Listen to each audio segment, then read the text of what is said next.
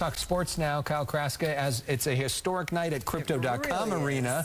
There's also talk about the next era of LA basketball. And this one's going to be very impressive. After so many years of misfires and third cousin status, owner Steve Ballmer is poised to elevate his Clippers into a new home more befitting the future that he envisions as crucial to elevating his team to a world brand, one on par with the Lakers and the Dodgers. Today, we got a fresh look at his creation, the Intuit Dome, scheduled to open before the 2024 NBA season.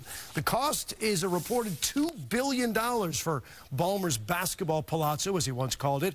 Clippers players on hand for today's special viewing. The Intuit Dome is being touted as the latest and most modern incarnation of fan interactive arenas. For now, however, as you can see, still heavily under construction, though we did see the team's logo centerpiece and the chalk outlines where the floor will eventually be laid.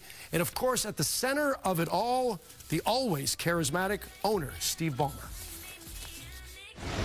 I'm pretty fired up today. I gotta say, I come by here maybe every 2 weeks. We do a formal little walkthrough once a month, and it's pretty stunning.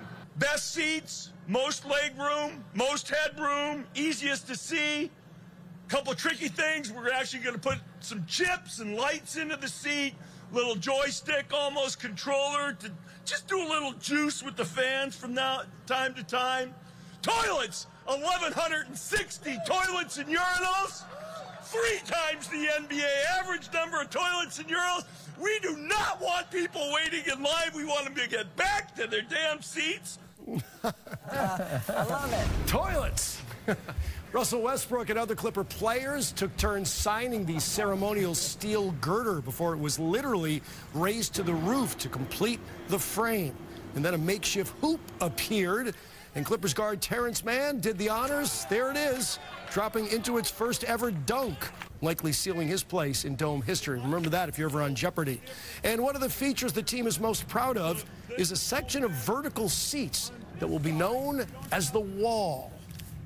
51 straight rows, steep as hell, no suites, only Clipper fans allowed. We'll explain how we do that later. Nobody else, 4,000 seats, standing room only section in the middle. Kind of trying to do really like almost a student section of excitement on this side. You think he's fired up? Wow. In fact, that's the very first thing he said, is I'm fired up.